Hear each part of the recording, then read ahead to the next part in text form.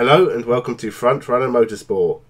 Many series come and go over the years, but the International Superstar Series seems to have only been around for a short amount of time. It rose to incredible highs and then just seemed to disappear into the night. Like that lover that's never coming back. It had big names and cool V8 cars. So what happened to the International V8 Superstars Championship? How did it get so big and how did it disappear so quickly? Let's answer these questions and more. So remember to subscribe and let's begin.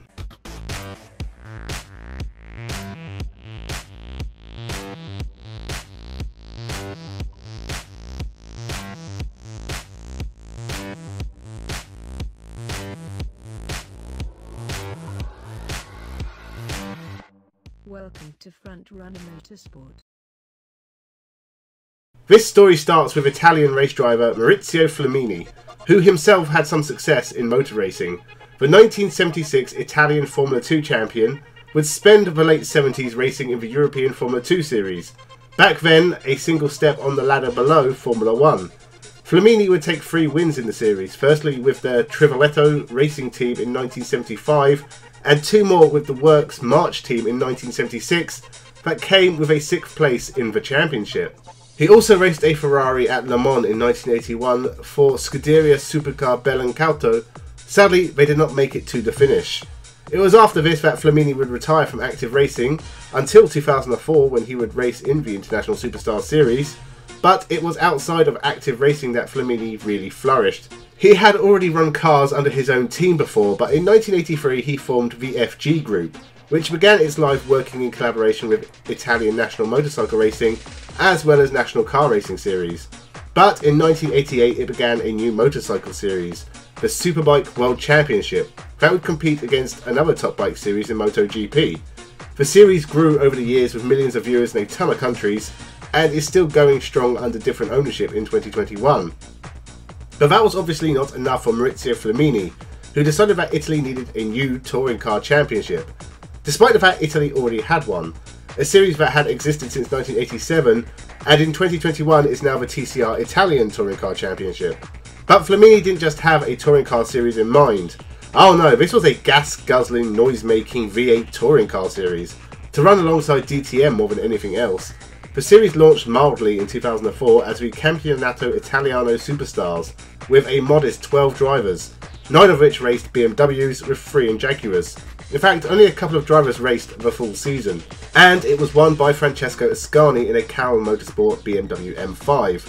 More drivers took part in 2005 as well as an Audi for Tobia Massini, who won the championship. With the death of the Italian Super Turismo Championship in 2006, meaning the Superstar Series became the top Italian touring car championship, and growth into Europe with their first races outside of Italy at the Nürburgring. The series now had 2 simultaneous championships, with every round counting towards the Italian series and 4 rounds counting towards the International series. It also attracted more star names, with former F1 drivers Gianni Morbidelli and Arturo Mazzario, touring car and Le Mans legend Rinaldo Capelli, and top international skier Christian Godina. Morbidelli won the Italian Championship and Giuliano Alessi won the International. More manufacturers would join the series in 2008, with Mercedes, Cadillac, Chrysler and Chevrolet getting on the grid, and Maserati joining in 2009, and Porsche and Lexus also being represented. In 2010 the FG Group formed a GT series to run in support of the International Superstars, which now had a race outside of Europe, the South African round at Kyalami. This is important for a top series, as a full weekend of action really makes the series seem legit. There were more top drivers as well, with Johnny Herbert, Pierluigi Martini, Fabrizio Giovanardi, James Thompson and Felipe Albuquerque, among others, came in and out of the series.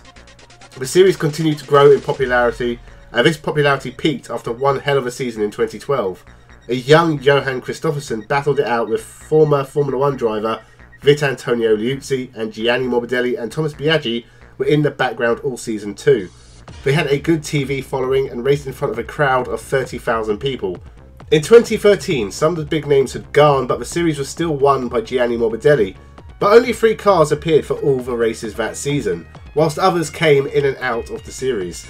The owners of the series, though, had gone through changes. Whilst the FG Group still owned the series, it had previously been run under the name of Superstars World of Racing SPA. Towards the end of 2013, this was shut down, and the series run by the FG Group and Commissione Sportiva Automobilistica Italiana. Superstars was dead before 2014 even started. A new series was started using the old machinery, but under a new name, the Euro V8 series. None of the big name drivers returned. The biggest name on the grid was Thomas Koska, a failed DTM driver who had scored 0 points in 2009 with the Coles Audi team. He was hardly a name to grab headlines, and also failed to win the series, losing out to Francesco Cini. The rights to the series were then sold to the Pan Asia Racing Enterprise Limited, with Daniele Odetto at the helm.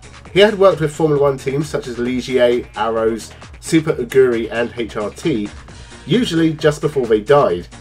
The Euro V8 series was no different. It got cancelled for 2015 and never returned.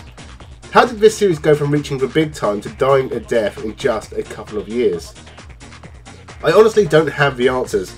No one is talking about this series. It seems to have been scrubbed from history. I imagine rising costs meant teams could no longer afford fees for top drivers, and maybe manufacturers withdrew support. I can almost guarantee it came down to money in some way. For what it's worth, I love this series. The racing was usually good, they raced at great tracks, and I really miss it. If you have any good memories of this series, leave them in the comments below. Did you ever see it live, or do you remember watching it on TV? Remember to subscribe, thank you for watching, and have a good one.